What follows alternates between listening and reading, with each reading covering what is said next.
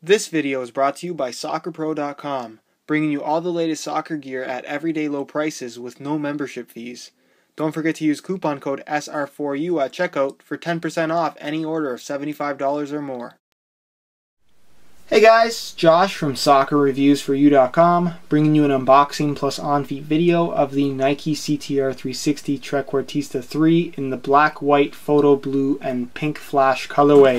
If you guys could take a second to leave a quick like on the video, it would be greatly appreciated. Just gonna get this box out of the way. And this is one of those colorways that I personally really like. I've heard some mixed reviews on this one. Some people love it, some people hate it.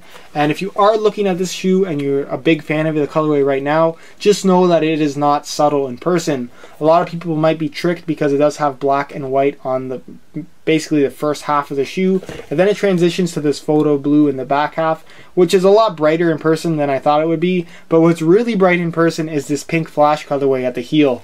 It's kind of like the pink equivalent of Volt. Volt is that really bright yellow color that Nike uses on some of their shoes, but in pink form. And like I said, it's extremely bright, almost looks as if it would glow in the dark. And like I said, if you're trying to stay low profile because you have a pair of black shoes, you're not going to get it from this particular colorway. And then of course the sole plate is just plain old black and white. As far as the Trequartista 3 goes, it's one of very few takedown models that I personally would recommend to people to purchase for themselves, simply because you're actually getting a pretty good shoe for the price that you pay. If you do want more details on the performance of the Trequartista 3, I do have a full review already posted up on my website, SoccerReviewsForYou.com, which you can find linked down below in the description, and that's where you're going to get all the details as to how these shoes fit, feel, and perform. Part of what makes this shoe so great, in my opinion, is the use of Kangalite on the upper itself. Kangalite is a premium synthetic from Nike, the same synthetic that you're going to find on the top-end Maestri, and while the makeup of this version of Kangalite is not exactly the same as what you're going to find on the top-end model, it still is very high quality. Kangalite is designed to mimic the feel of natural leather in that it has that nice, soft, natural padding to it. That is something that you could only previously get from a natural leather soccer shoe, but because it's a synthetic, it's going to provide that nice, soft leather touch with the benefits of a synthetic, and that's it's slightly lighter in its construction, it's not going to overstretch, it's not going to absorb as much water, and it's going to dry a lot quicker for that reason as well. Again, if you've ever wanted to try a synthetic shoe, you've always been wearing leather shoes for your entire life, and you've wanted to try something synthetic, Kangalite is definitely one of those shoes, or one of those synthetics that you should give a try, because you're probably going to like it. As far as other elements on the upper go, you do have this little bit of dimpling here on the outside. That is there more for looks than anything. I personally don't find it to change the performance of the shoe at all. And then of course you do have this passing element on the instep with these kind of rubber bars there. The rubber bars themselves are pretty non-abrasive, they're fairly thin, and don't really add any extra grip on the ball, just provide a more solid impact or a solid surface area when striking and receiving the ball, whether you're passing or controlling it. Again, doesn't really change the feel of the shoe all that much, and I feel like it could have gone without having these elements on the instep. Obviously this does not feature ACC, none of the takedown models from Nike do feature ACC, whereas the top-end Maestri will feature all conditions control on the upper itself. It's basically like a wet control element, but again, it's not included on Trequartista 3, so it's nothing to worry about. You do have the off-centered lacing system with the laces being pushed to the instep, as opposed to being centrally more traditionally anyways, or kind of being pushed to the outside, which you see a lot more of nowadays. It's pushed to the instep, which kind of worries a lot of people as far as it affecting their strike on the ball, because the laces are technically going to be in the way, and that's something that it's kind of like a big myth. The laces are not going to affect your ability to strike the ball, and if anything, I actually like having the laces on the instep simply because it allows for a really solid fit and actually makes for a very comfortable fit because it moves the laces away from any pressure points on your foot.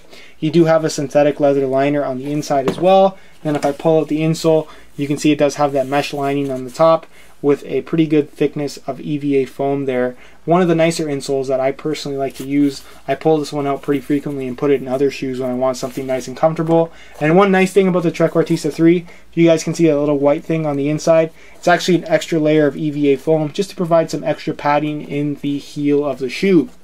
If we move on to the sole plate itself, it's a pretty thin plastic, a lot more low profile than most firm ground plastic sole plates that you're going to find, and for that reason you sit really close to the ground, which is definitely a good thing, something that I like about it. It also makes for a very flexible feeling soccer shoe. And if you look at the stud pattern itself, it's kind of like a reworked version of what you're going to find on the Tiempo, in that instead of having all conical studs, it's kind of the same layout. just the studs are slightly different shaped. It's kind of like a combination of bladed studs and half moon shaped studs. You're going to have rounded edge studs on the outside of the shoe, all the way in the heel as well as in the forefoot, and then bladed studs on the outside. And it's going on the basis that a round edge stud is going to provide a little bit better release from the ground and allow for some nice maneuverability once your foot is planted. And then these outside bladed studs are just going to provide that outright grip, which is what you want when you're pushing off. So you kind of get the best of both worlds in this stud pattern. It honestly feels a lot more like a conical stud pattern as opposed to a bladed one. And because the studs have very small surface areas, they penetrate the ground pretty easily. Again, this is a firm ground stud pattern designed for firm natural grass playing surfaces, and if you are going to be playing on artificial grass or turf, whatever you want to call it, I strongly recommend going for the AG version because that is available in the Trequartista 3 as well as the top end Maestri. So go ahead and check that out. But that's pretty much it as far as the unboxing portion of this video goes, and move on to a quick on-feet section so you can get an idea of the fit on these guys. Alright, here's a look at the Trequartista 3's on feet. And one thing that makes the CTR360 line unique from all the other lines of shoes from Nike is that the CTR360s run half a size small.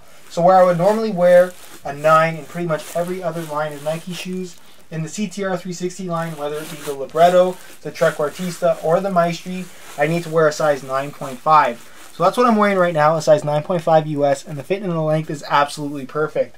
So if you are looking to order a pair for yourself, I strongly recommend going up half a size if you are comparing it to the sizing on any of the other Nike shoes or even most of the Adidas models. As far as the fit of these shoes go, they're very, very comfortable. It has a very similar shape to what you're going to find in the Legend 4, and again, for that reason, they're extremely comfortable to wear. The soft synthetic gives off a feel of a natural leather soccer shoe, and again, they just have a soft feel on your foot. It's slightly wider through the midfoot, although it's not overly wide.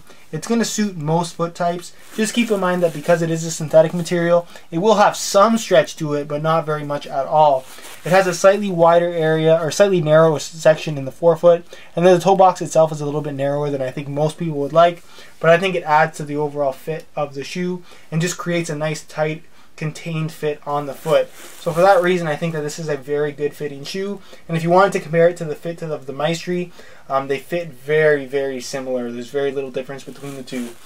So like I said, even though it is a takedown model, it fits like a high-end soccer shoe. So that's pretty much it as far as the on-feet portion of this video goes, and I'll leave you to my final thoughts. Alright guys, that's it for my unboxing plus on-feet video of the Nike CTR360 Trequartista in the black, white, photo blue, and flash pink colorway. Like I said, if you do want to check out the full written review for this guy, it can be found linked down below in the description. On that same review page, you're going to find the high quality images of this exact pair that'll give you a better idea as to how it actually does look in person, as well as buy it now links with the best prices online, including some exclusive SR4U coupon codes. If you do have any questions regarding this particular shoe, feel free to leave a comment down below, and if you could leave a like on the video, it would be greatly appreciated as well. If you're not subscribed to the channel already, be sure to hit that subscribe button for daily videos on all the latest soccer gear, including more unboxings, some reviews, some comparisons, even some free kicks. So like I said, if any of that interests you, if you enjoyed today's video, be sure to hit that subscribe button if you haven't done so already. Other than that, guys, I do have an Instagram now, so if you want to follow me on that, my Instagram account is VujoJosh. You go ahead and look me up, or again, the link will be provided down below in the description. And other than that, guys, I hope you enjoyed the video, and as always, thanks for watching.